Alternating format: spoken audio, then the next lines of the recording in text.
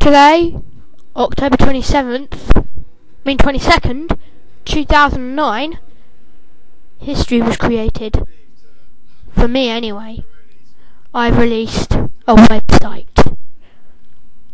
Check the title as you can see on the screen, or go on my channel or YouTube page and click on it in the website.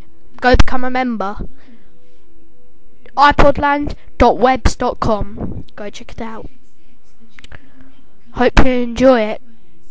I've only just recently made it, so it's not gonna look good much anyway. So you're gonna have to go check it out. Also, PM me, email me on YouTube. Tell me what should I put on my website and anything really. Anyway, see ya.